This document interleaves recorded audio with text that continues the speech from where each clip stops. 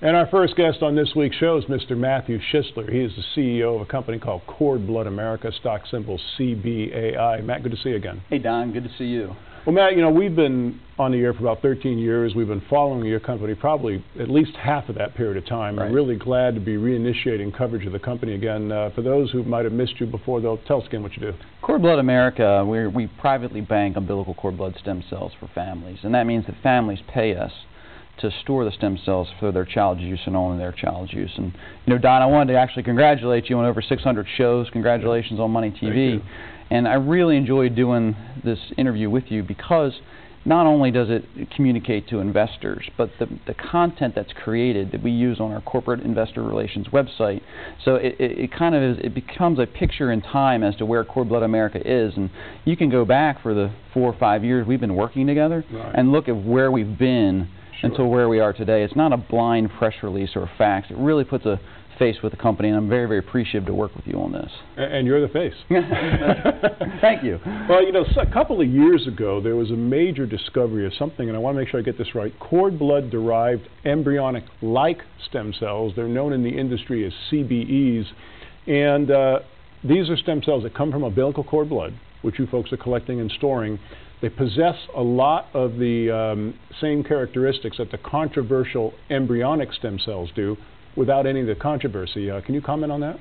Yeah, I mean, those cord blood-derived stem cells do contain a lot of the characteristics of embryonic stem cells. It doesn't end the debate of embryonic versus adult stem cells, which cord blood stem cells are adult stem cells. It doesn't end the debate, but it really swings the debate, you know, into a direction of working with adult stem cells and adult stem cells only. So it's a very, very good source of stem cells, and we're glad that discovery was made. Okay.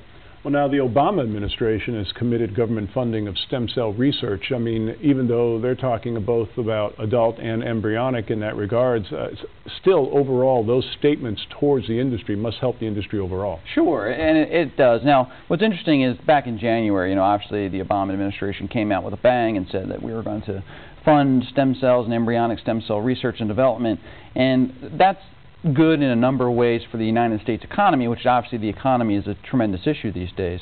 The bottom line is, Don, is that whether it is embryonic or adult stem cells, the largest bank in the country and frankly in the world is the United States Bank, and if they can put their money behind the stem cell research, what that allows for companies like Cord Blood America is for companies to capture stem cell revenues and patent technologies in the United States, which thereby they can license around the world. Now, see, if the United States doesn't fund United States-based stem cell companies, it's kind of like I said before, it's kind of like building a house without a hammer. Right. We have less tools than companies overseas that are getting funded by their governments for stem cell research.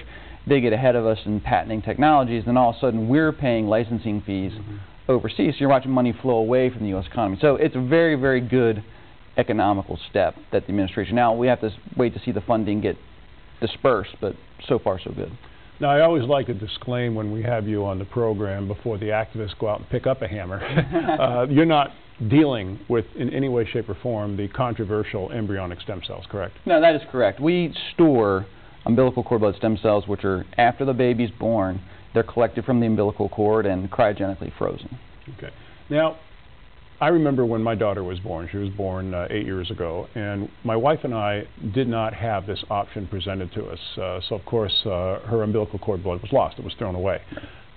What are the efforts being taken to let more parents know about this here, 8, 9 years later? Well, it's interesting. I mean, 8, 9 years ago, there was just a handful of companies doing it. Now there's 30 in the United States, and we're the 4th largest, we believe. The tracking numbers say so. A lot of the companies are doing direct-to-consumer advertising, so you can't pick up a pregnancy magazine without seeing an advertisement with it, and you're starting to see that, across the board, whether it's internet, magazines, direct mail, or so forth. Many companies use the pharmaceutical sales model by getting their information into doctors' offices, but still today, only 4% of the United States births, and this is a rough number, store their stem cells. We employ a different strategy in that we work hand in hand with health insurance providers so that when a family becomes pregnant and they indicate to their health insurance provider, okay, we're pregnant, the provider provides them pregnancy information, all the things they need about pregnancy to basically walk them through the pregnancy. Well, we're part of that information, and we become the exclusive provider for that insurance company to store the stem cells. And so Yeah, it's taking some time to educate, but it's starting to get there. Now, what does the company charge for collection and then, of course, annual storage? How does that work? At the time of birth, the total charge is $2,075. Now, this includes the collection kit, it includes medical shipping, it includes the processing and storage of stem cells. And then after that, it's $125 a year. So it's a large upfront investment, but then it's $125 a year to keep it stored for 18 years. The large upfront investment obviously can be financed. We work with a number of different finance companies to do so. So we try to make it as affordable as possible for parents to store the stem cells. Now, you mentioned you're involved in the information dissemination from the health insurance providers. Are they starting to come on board, starting to cover the collection and storage? You know, they're not yet. We have done work with their actuaries, and what we're starting to see is and this is really the tipping point in the industry, Don. As more stem cell therapies get to market, more insurance companies are going to basically do the numbers, go through the numbers and say it's going to cost us less to pay for stem cell collection than it is to currently treat diseases. Sure. And, you know, stem cells are used to battle cancers and leukemias, cancer and leukemia mostly, blood and immune disorders and so forth. But in clinical trials right now are studies for juvenile diabetes, are studies for cerebral palsy. You start getting these to market, and then you start, you know, then the much larger percentage of the populations may use their stem cells for curative purposes. The insurance companies are going to say, what's going to cost us more? You know, treating someone with juvenile diabetes for the rest of their life, right, or having a stem cell cure in place. And that's when that's the tipping point of the industry, and that's what us and all the other companies in the industry are building towards. Fascinating information. Again, Cord Blood America, stock symbol CBAI, and our toll-free number from anywhere in the world for free information, 888-259-4449. Now, you mentioned a moment ago that you figured you're about the fourth largest company in your space in the United States. You said there were about 30. I mean, is the space kind of crowded? It is. You know, it's interesting. When we came in, we started our company in 2003. Now, we bought a company that started in 1995. So we have a history of 14 years now under Cord Blood America in the industry, and that's one of the longest runs in the industry. Mm-hmm. But when we came in 2003, we were the 16th largest. There was only 16 of us. Since then, I would say another 20 to 25 have come in. Some have gone out of business, some we've bought. But we've gone from number 16 to number 4 in a matter of 6 years. Wow. And so, yeah, it's gotten a little crowded, but what you're seeing are 3 major players, 3 gazelles. I consider us one of the gazelles, fast-growing companies, mm-hmm, and about 20 to 25 small, localized players.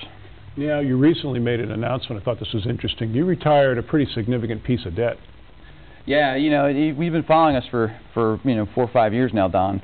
You saw that we had virtually zero revenues at one point. Now, we raised a tremendous amount of money in debt, some in debt, some in equity. Okay. And that money allowed us to buy the other companies that we've bought. We've made 3 acquisitions in the last 3 years that allowed us to grow organically. And now in 2009, I've said it before and I'll say it again, now is the time to delever the balance sheet. You know, we're very, very close to running cash flow positive. And so in order to have a healthy company, there's 3 key pillars. 1 is organic growth. 2 is acquisition, and the 3rd is to have a healthy balance sheet. And so what we need to do as an organization, because we believe we're going to turn that corner, is to get rid of all the debt, to not have this overhang, if you will, this overbearing debt on our books. It's kind of like paying off your mortgage. You can really shoot from there, and that's what this is the tipping point year for Cord Blood America. Cord Blood America, CBAI. Matt, the story just gets more and more interesting every time you come in. Thanks so much. Thanks, Don. Take care.